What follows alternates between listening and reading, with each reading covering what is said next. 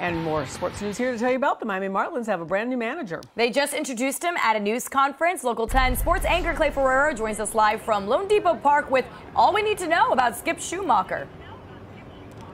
Hey, Christy and Janice, he is a winner. Bottom line, and Marlins fans, that's music to their ears. Skip Schumaker introduced as the new manager of the Miami Marlins, and yes, he is here to turn this franchise around on the field.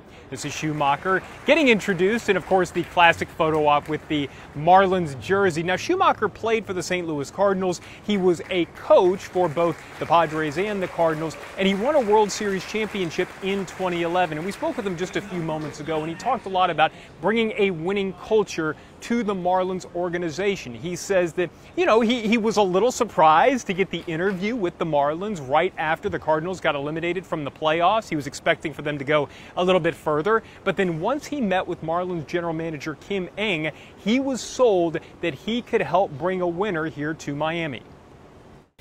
We're ready to win. How do we get to the postseason is what I'm concerned about every single day as a coach, and how do we get to the postseason not just one year, but year after year after year. And we talked to him quite a bit about not just the culture, but also the players here with the Marlins. The question is, do you have the players to put a winning team on the field? And he is convinced that if this team is healthy, maybe a few additions here and there, but he's convinced that if this team is healthy, guys, they can get to winning sooner or later. We'll hear more from Skip Schumaker coming up on Local 10 News at 4. For now, we are live at LoanDepot Park. Clay Ferreira, Local 10 News. All right, Clay, everybody's hoping for a winner this time around.